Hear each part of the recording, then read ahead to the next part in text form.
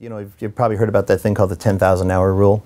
They talk about the Beatles going to Hamburg. They weren't really a great performing band until they would ship over to Germany, and they had to play 8 hours a day, 6 hours a week, 6 days a week.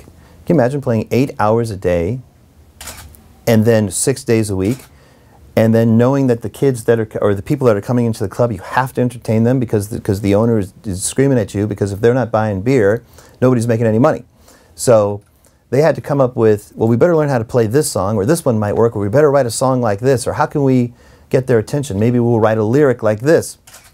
So it's really writing and performing go hand in hand. And the more you practice that, and it's so funny with our advent of all this technology, where people are sitting at home going, oh, I can just hit this button and all of a sudden I'm the best drummer in the world. Part of me is like, that is, and people become great at that, and that's okay, but there really has to be this connection between yourself and your audience. And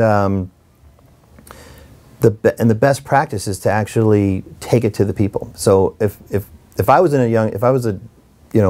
let's say 18 and I was about to start a band, I would get a rehearsal space and I would try to write the best 10 songs I could write. And then I would go out and I would play those, and I'd record them, make them sound as good as I can, and then I'd go out and play them.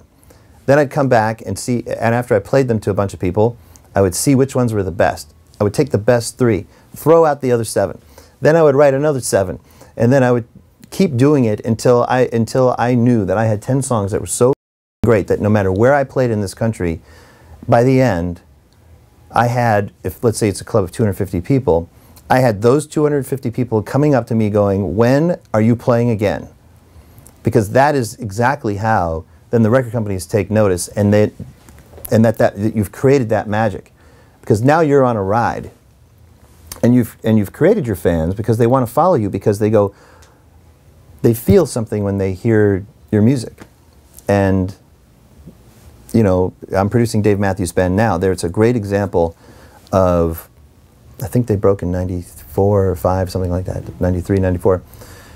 And so what is that, 16 years ago, 15, 16 years ago?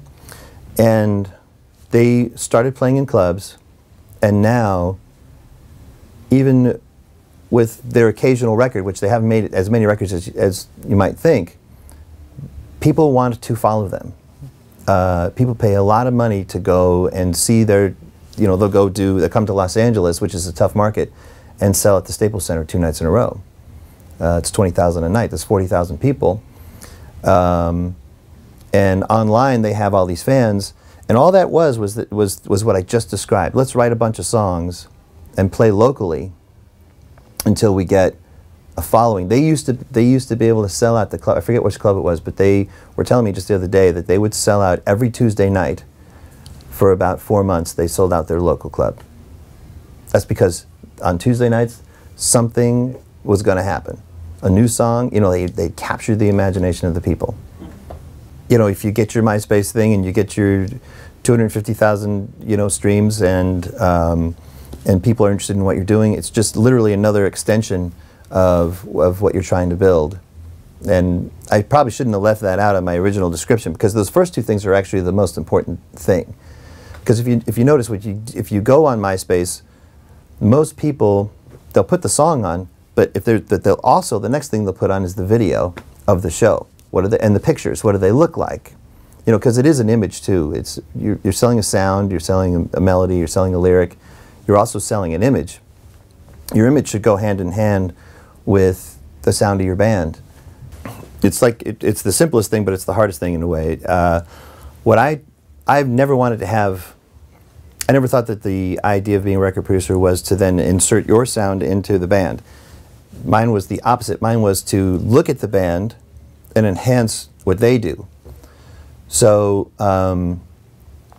that's why I think if you listen to a Green Day record, or listen to an Eric Clapton song that I did, or an Alanis Morissette song, or a Phil Collins, or a Green Day, or this Dave, whatever it is, or My Chemical Romance, for example, what I do is I actually really go into rehearsal and I watch what the band is doing. I actually almost use my eyes first. And I see how the guy is playing, and I see what they're playing. Why does he put the drums like that? You know, because Bob Breyer has his drums flat, kind of like the way Keith Moon had, and the guitar player has one of the guitar players in My Chemical Romance has a almost. I'm having brain damage. The guy from Queen has a Brian May kind of style. He can actually do all those runs and riffs, and Frankie in My Chemical Romance has a really cool alternative sensibility, and he can play real choppy, chunky. He's always playing something cool that balances off the almost muso sort of thing that the guy in brain damage that the other guy is playing. And so then what I do is I go, well, how can I capture this? What do they do? I look at the essence of what they're doing, and I really think about it. Like, how do you record that kind of guitar playing with that kind of guitar playing with this drummer and this singer? What will make it be the best? What's the natural sound that's then I use my ears. What's the natural sound that's coming out of this band? And then I apply all the technology to enhance it. So really my answer is, it's the band that tells me. I run it through my filters, right, of what I think the band is doing, but it's the music and the musicianship that tells me what to do to enhance their sound. That's why I don't sound like, that's why that's why I think I keep getting rehired, is because I help them. You know, I'm not out to promote like me or my sound. I think that sucks. I know that there are producers that can do that, and that's very good, because they're kind of half in the artist world. I'm probably like a quarter in the artist world, or maybe an eighth, where certainly there's an artistic thing that I do, and I can help bands a lot with chord changes or ideas or whatever it is that happens.